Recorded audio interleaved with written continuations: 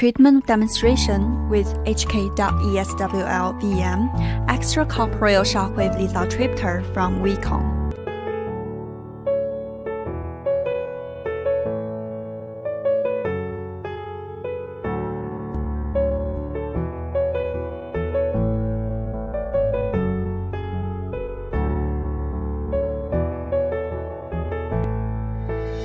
Demonstration of X-ray and ultrasound dual localization. Case 1. A 33-year-old male patient with recurrent left lumbar colic for 1 month. The abdominal plain film and ultrasound image both indicated left upper ureteral calculi.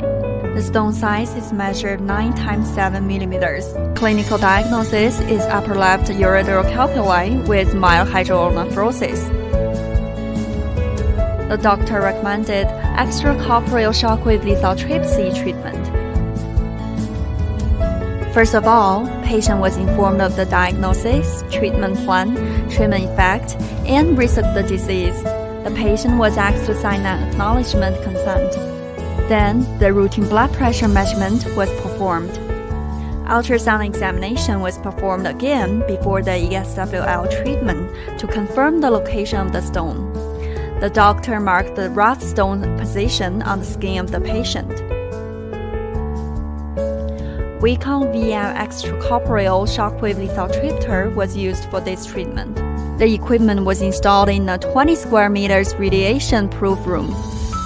The X-ray was firstly used to localize the stone in C-arm upright position. After the X-ray localization, engage the ultrasound probe until the two images are completely consistent.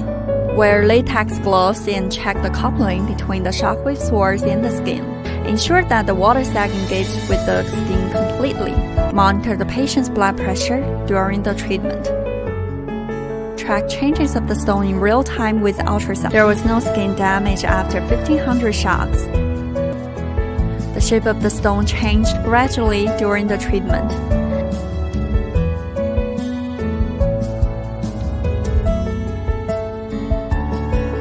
There was almost no stone visible in the X-ray image after 2200 shocks. The stone was smashed and the ultrasound image of it became dimmer. After the treatment, the diameter of the stone distribution was about 4 cm with ultrasound imaging. The first urine after the ESWL treatment was pink. There was no stone particles in the first.